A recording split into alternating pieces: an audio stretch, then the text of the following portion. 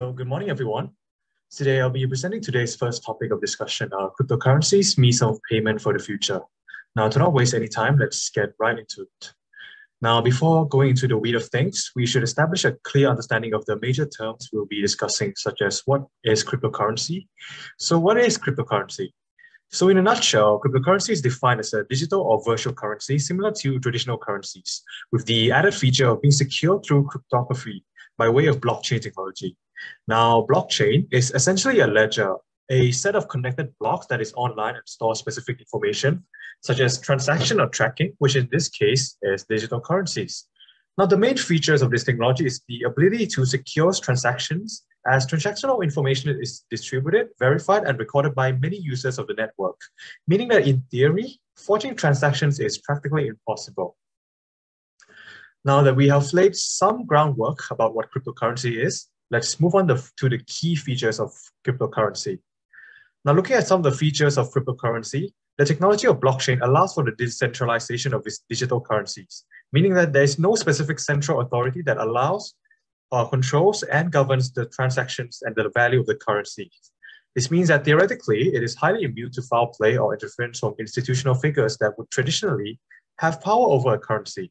Next is the speed of transactions. Unlike banks, which have to go through multi-step processes to transfer money across countries, which takes time, cryptocurrency is global and is independent of the user's location, making transactions quick and borderless. Additionally, there are also no limits as to the amount of cryptocurrency that can be transferred at once, unlike traditional bank transfers. Now, lastly, transactions via cryptocurrency are not required to be tied to specific identities, meaning that users can maintain a heightened level of privacy while using cryptocurrency as a payment method. Now, let's look at some of the potential risks and challenges associated with cryptocurrency. Now, the features of cryptocurrencies can be seen as highly beneficial. There are also the risks that follow. So, for example, the lack of centralization, while seemingly good for consumers, also means that when there are issues that occur, such as theft, there are no central figures that can assist in remedying said issues. Another is the immediate nature of transactions.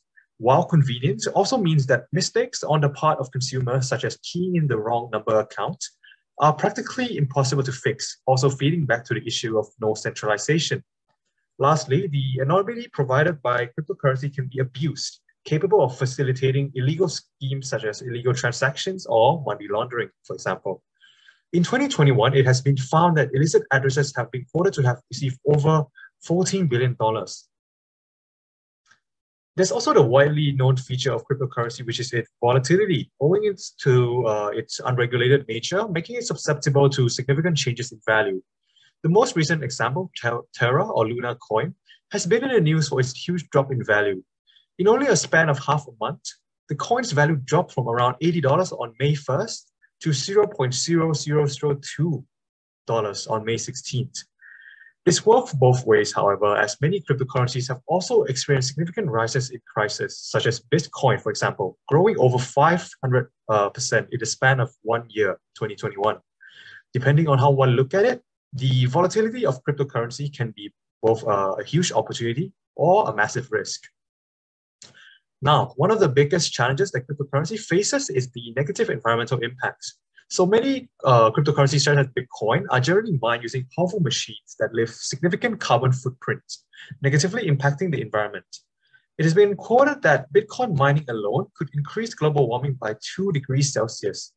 Another study was conducted to gauge the asymmetric effects of cryptocurrency on the environment, and it was found that there are causal effects between cryptocurrency demand and environmental degradation, showing that digital currencies do pose a substantial potential risk to the environment. Now, moving on, since we are assessing cryptocurrency as a possible means of payment for the future, let's look at the current application and usage of cryptocurrency. So from a survey done by Statista, we can see that many countries have started adopting cryptocurrencies more and more, with the percentages increasing every year. In 2021, 42% of Nigeria has adopted cryptocurrency as their payment method, making it the #1 country in cryptocurrency adoption rate, with Thailand as a close second. The reasons for this were attributed to the ease of usage for daily transactions, as transfers can be done easily and quickly through the mobile devices, showcasing the benefits of cryptocurrency that countries were able to extract from this technology. Now, Aside from these countries, many major companies and brands have also started to adopt cryptocurrency usage. These companies shown in the slides are some that have integrated cryptocurrency into their business, such as Microsoft, who now accepts Bitcoin as payment, while also integrating blockchain technology into their authentication platform, Iron. Another example is Coca-Cola, as they now accept cryptocurrencies as payment via a partnership with CentralPay, with over 2,000 vending machines in New Zealand and Australia accepting cryptocurrencies payment. Now, this is all to say that as polarizing as cryptocurrency can be, the pervasiveness of the technology also means that it is not something to be ignored. Now, as for whether it will become the forefront of the future's economy, we will have to see. Thank you very much for your attention.